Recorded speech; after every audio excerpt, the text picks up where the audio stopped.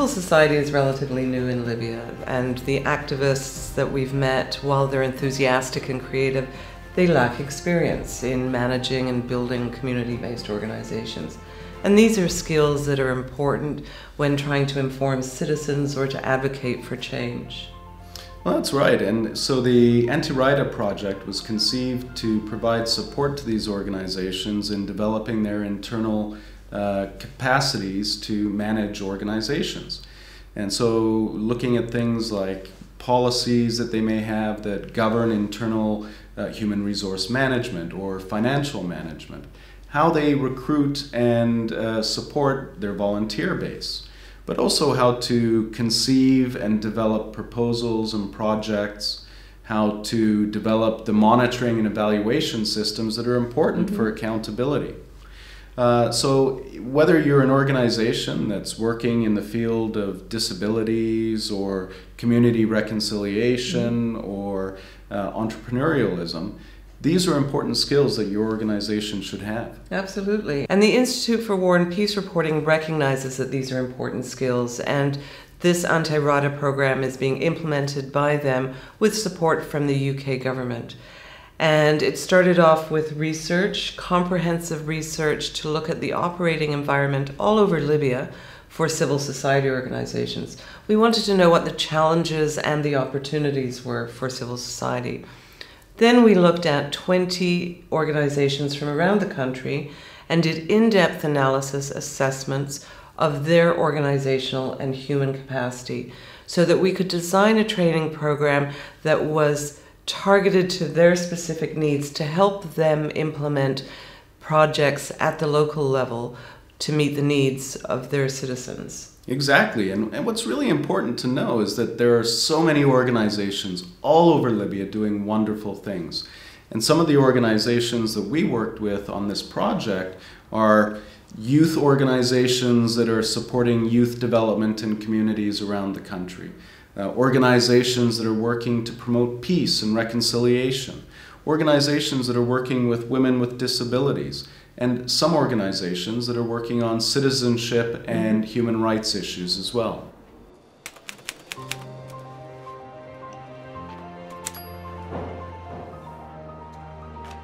Thank you everybody for being here.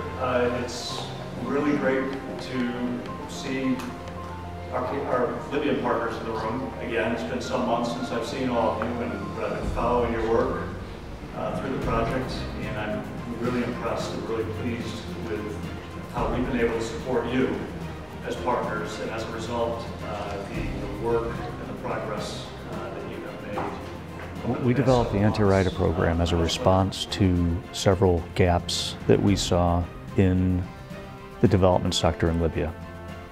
And this project design was born out of several years of doing programming in Libya with both media and also with civil society.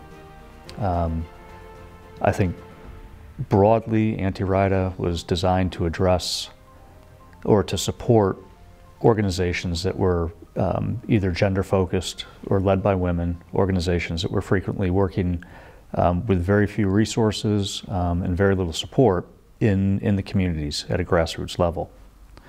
The program addresses, not only the gender component and the need to support women and girls in their participation in their communities, but also, really tried to focus on organizations that were, working outside of the main urban centers, that may not have access to the type of activities or the type of trainings that the international community was regularly providing, to the civil society sector in Libya.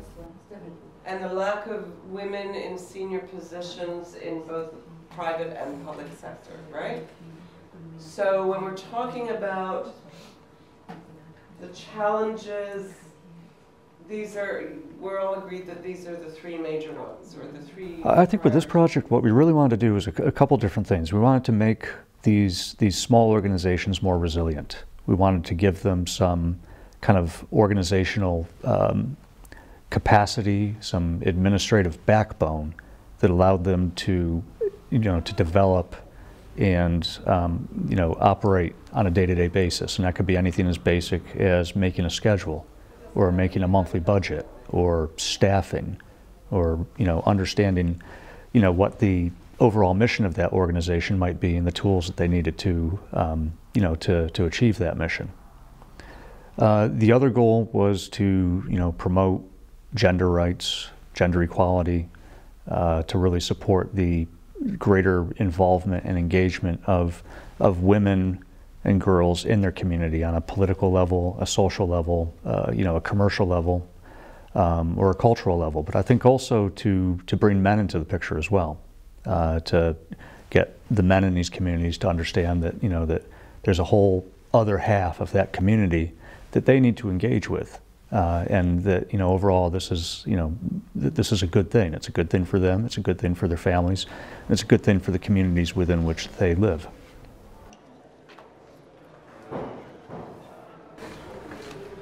How is everybody doing, first of all? Alhamdulillah. So right now we're going to identify 3 top political issues. القضايا السياسية ذات الأولوية القصوى 3 منها facing Libya. التي تواجه ليبيا. We're going to put them up on the wall here. سنقوم بلصق هذه الملصقات على هذا العمود. And then we're going to have a bit of a discussion about why they're politically important. ثم ننخرط في النقاش حول أسباب أهمية وأولوية هذه القضايا.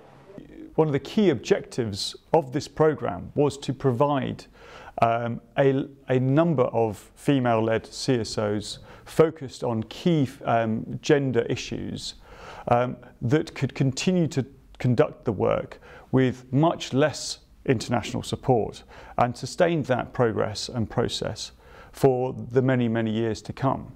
I think one of the ways in which AnteRaeda has approached this, which has been quite unique, is to ensure that there is a clear evidence base supporting their work, followed by capacity building of the various different CSOs, but then longer term mentoring of these CSOs as they implement their own projects, and then hopefully in the last phase coalesce into one larger group that can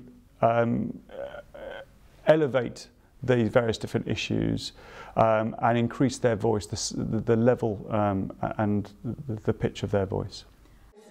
لدعم وحماية المرأة مع الوضع الاجتماعي والتفكير المجتمعي ممكن تندار مكاتب حماية المرأة في المكاتب التابعة للشؤون الاجتماعية أو في المستشفيات.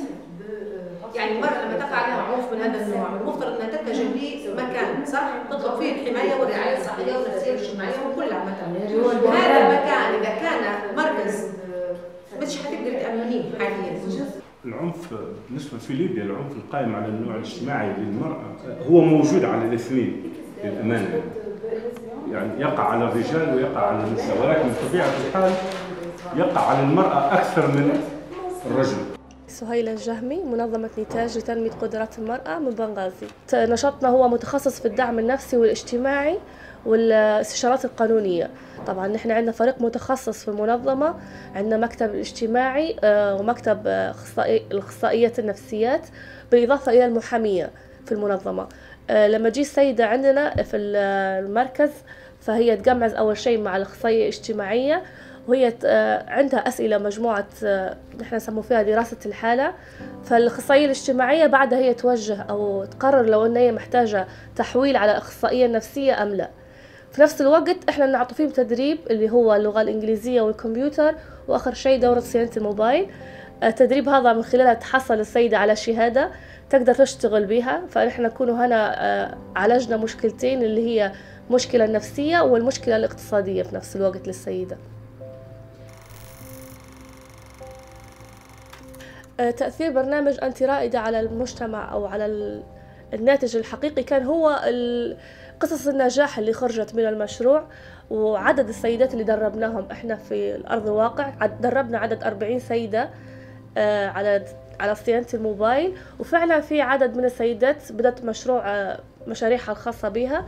في سيدات اشتركوا مع بعضهم وداروا زي المحل لتصليح صيانة الموبايل، وفي سيدات بدوا عن طريق المنزل يشتغلوا، في سيدات عن طريق أصدقائهم وجيرانهم، فهم يصلحوا في الموبايلات في الوسط متاعهم. فالناتج إحنا نلمسه فيه هو ناتج قصص النجاح اللي حققناها مع السيدات. بالنسبة لإحدى القصص النجاح اللي عندنا في المنظمة، طبعا بدون ذكر أسماء لأن مواضيع هذينا لأن فيهن أشياء نفسية وكذا، فنحن نعتمد في مبدأ السرية في المنظمة.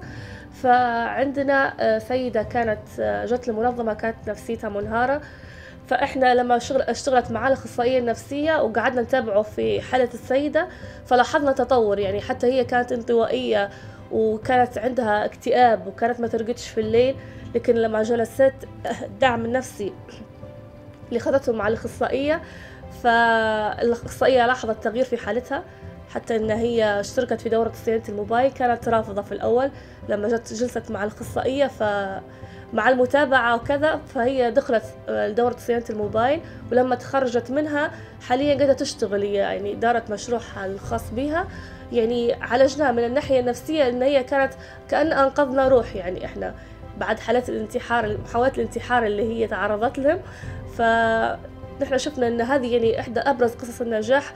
حتى لو ساعدنا سيدة هذه بس من ضمن المشروع كلها، هذه أنا ترضينا يعني في المنظمة. خرجوا من والقصة أصبحت الكارثة حتى الأم أثرت تأثير الوضع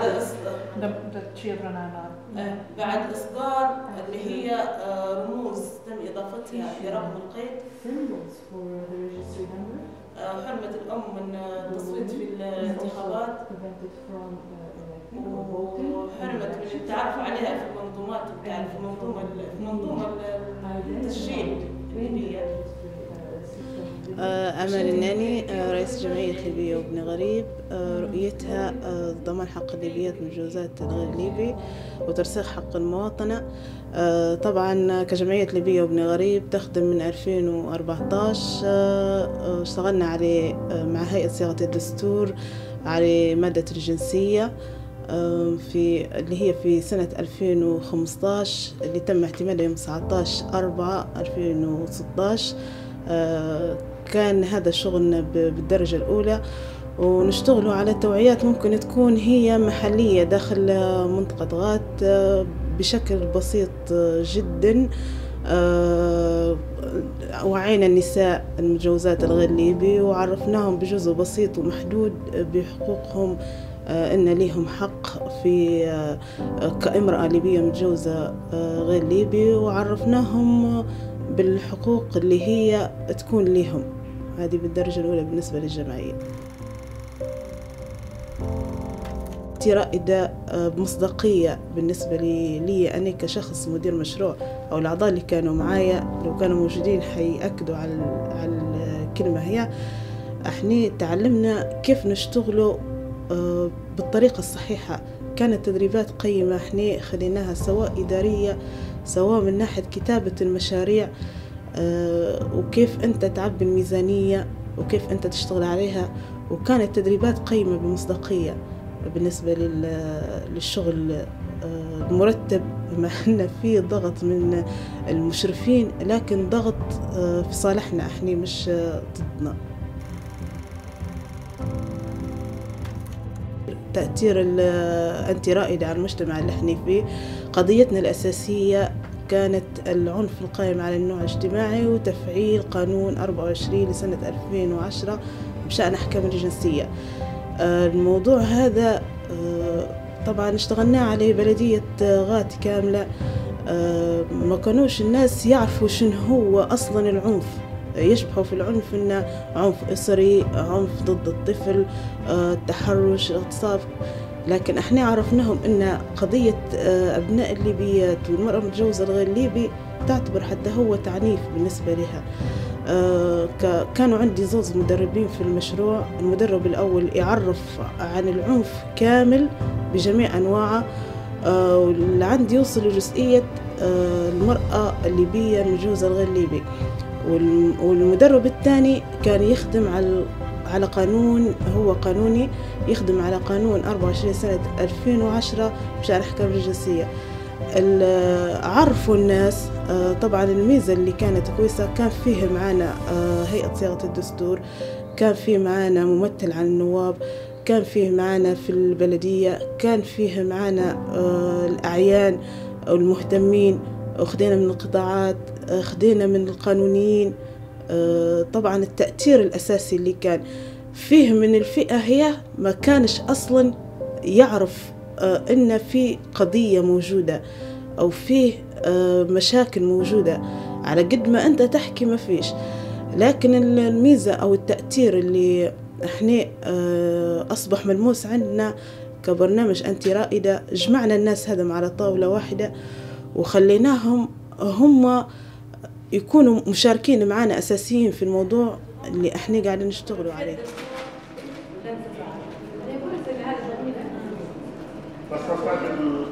أنا بالنسبة لي الأولوية هي الدستور، ويتضمن هذا الدستور القوانين الدولية المصادق عليها. Okay. Can I just go back to something that Asma said? She said that when banks advertise for jobs, they want men. Do they put in the job advert that it is only for men to apply? Because you said that some of the jobs in banks are only for men. الIT, I'm talking about the IT, صح؟ هم النساء فقط. هم يدخل في أي إعلان ينزل في الفيسبوك أو ينزل في ليبيا انفستمنت لما على الIT كله تذكر رجال، بحكم إن الشغل هذا يحتاج رجال، لأن مرات المنظومة بتاع الدولة بتوقف الساعة 3، يعني مصر بتوقف الساعة 3 في الليل، فمش حتطلع امرأة بتصلحها المنظومة، حيطلع راجل بيصلحها. يعني نتكلموا عن يعني سيستم كامل، فما يطلبوش النساء يعني. IWPR in Libya and North Africa has always had a very good relationship with the donor community, you know, both on the UK side and on the US side. The funders that we liaise with and who support us, I think, have understood the somewhat fluid environment that we operate in the Libyan context. You do with women and their role in peace building. But could you talk a little bit about the work you do with young people and their role in that? They've also been very supportive of the kind of programming themes that we've put in front of them, and have, you know, indicated needed their support, whether it was media, whether it was civil society, you know, whether it was women, whether it was youth. You know, these are all areas that we've identified through our years of experience in this country as areas where we think programming needs to exist, and the UK government has been very receptive in taking those ideas and accepting, you know, our suggestions for programming. But I think specific to AnteRaeda, the focus of the UK government on women, on gender equality has been, you know, an excellent opportunity for allowing organizations like IWPR and others to design and implement programming that we do think has, you know, a real impact on the ground in Libya.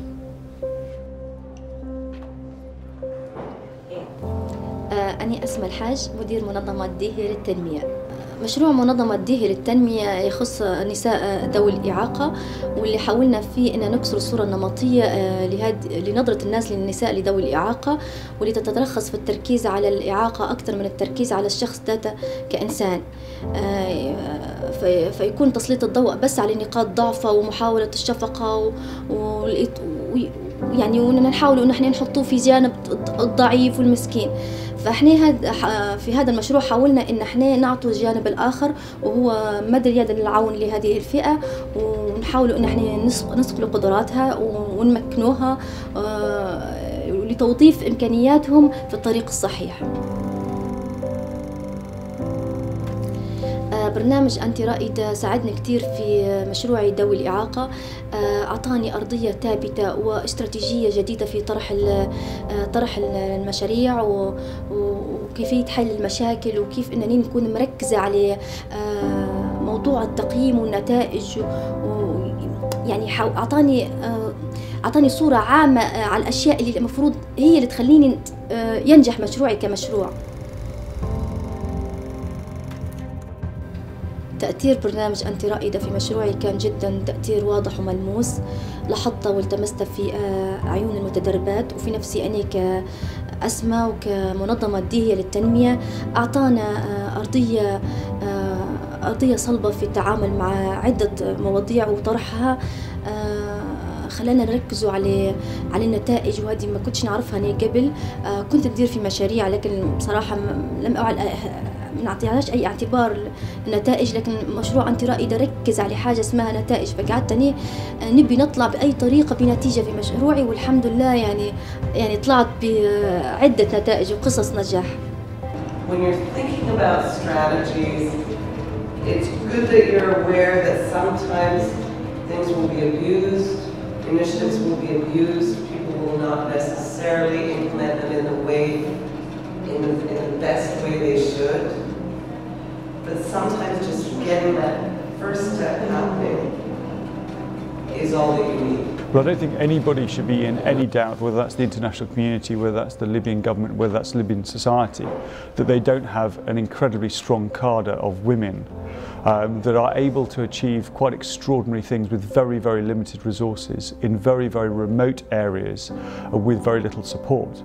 And that's one of the things that has become quite clear through this project, that there is expertise throughout the female population, throughout the male population who happen to be gender champions in all parts of the country, even in the remotest parts in the far southeast, the southwest, and so that is something that needs to be exploited by the Libyan government as we move forward, and we work towards much greater gender equality in the future. بالشراكة مع معهد صحافة الحرب والسلام وبتمويل من السفارة البريطانية نفذت المرأة مشروع نساء على طريق الريادة، وهو مشروع في التمكين الاقتصادي يهدف إلى تمكين النساء التي لديهن مشاريع صغيرة ومتوسطة والنساء صاحبات أفكار مشاريع وتمكينهم بجميع المهارات اللازمة باش يكونوا رائدات في سوق المال والأعمال. I think continued engagement is important. Whether it's by project, whether it's by organization. I think I would start off by saying that to disengage in Libya would do a great disservice to funding to the international community, to international funders, to implementers, but most importantly to our Libyan partners and their beneficiaries within Libya. شاهدوا الفيديوهات العشرة راح نجمع ورقة الاقتراع اللي فيها إشارة على اسم مؤسسة واحدة. أكثر من مؤسسة more than one is a spoil fund.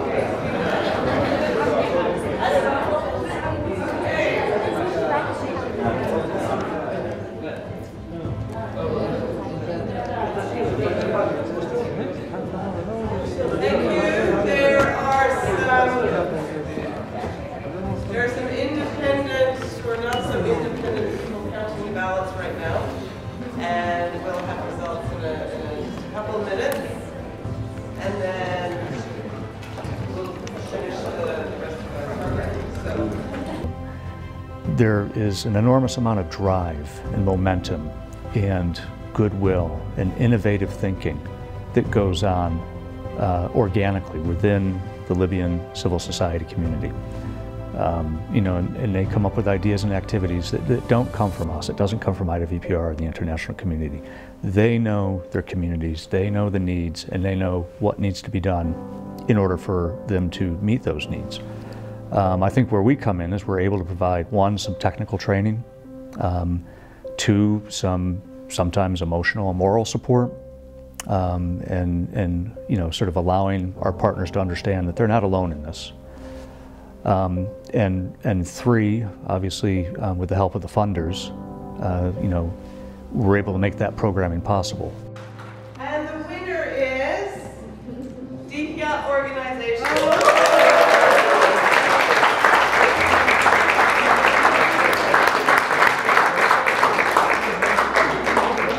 That it would remind you of the AnteRaeda Programme.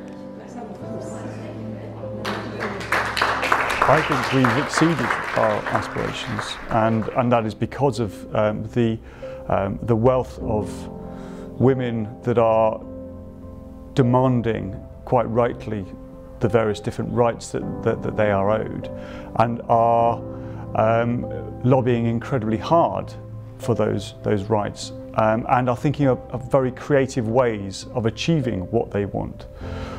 So we've certainly got to a very good point and we've got some work to do, but I'm very excited about what could be achieved in the third phase.